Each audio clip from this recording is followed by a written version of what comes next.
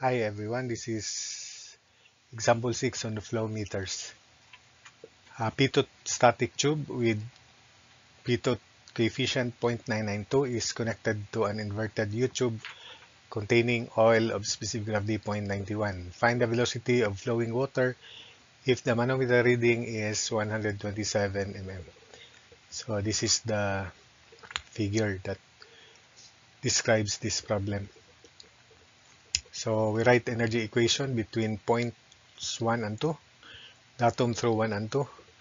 So we have velocity head at 1, pressure head at 1, elevation head at 1, which is 0, equals velocity head at 2, which is 0 because this is the stagnation point, pressure head at 2, elevation head at 2, which is also 0.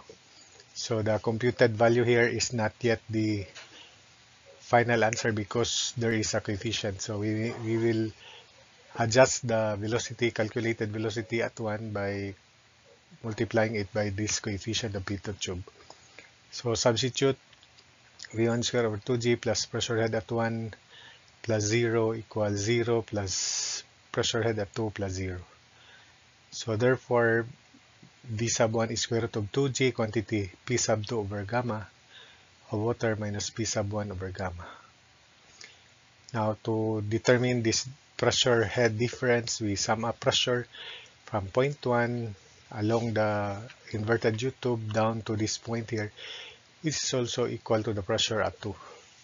So pressure at 1 minus gamma of water, because this is water, times Y, and minus gamma, this is oil, times Z.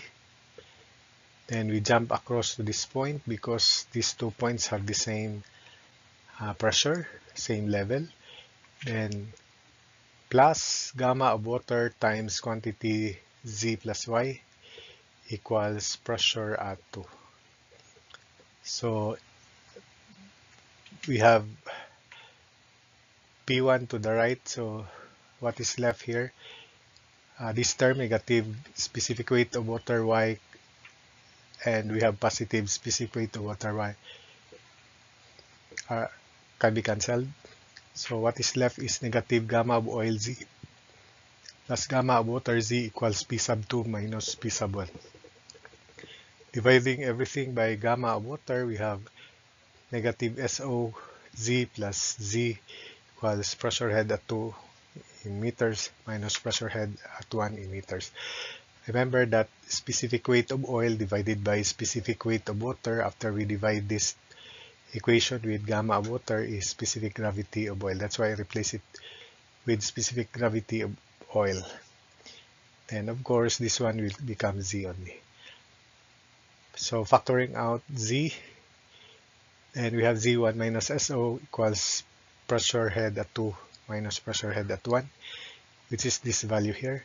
So we now have V1 equals square root of 2GZ, quantity 1 minus SO. So the corrected velocity V is C sub B times V1, which is square root of 2G Z times quantity 1 minus SO. Substitute all these values here, so V is 0.992 times square root of 19.62 times 0.127 times quantity 1 minus 0.91.